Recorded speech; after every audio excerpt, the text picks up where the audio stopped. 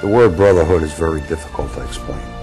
Unless you're doing it and living it, it's hard to explain it to an average person. A firefighter knows that no matter what happens, his back is gonna be covered by another firefighter. And it doesn't matter whether he knows him or he doesn't know him. He's a firefighter.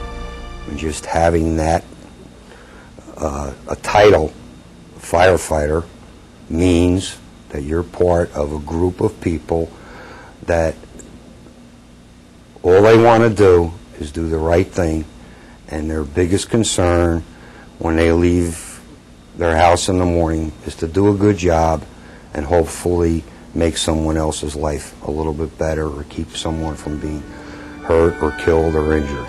That's all firefighters want to do, is help people. There's one thing you have to understand, that when you're a firefighter, and I don't care where you're from, there's a brotherhood. But the guys in the rescue company honed their skills. So a lot of the people we were looking for were actual friends and people that we had associations with on a regular basis. When you get into the fire service, I guess a lot of people look at it similar to the military. Guys that were in the military, that have been in battle together.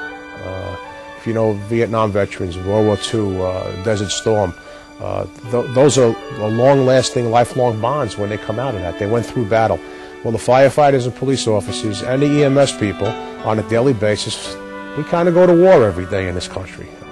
I've been on the Jersey City Fire Department 25 years, and I can tell you we're one big family.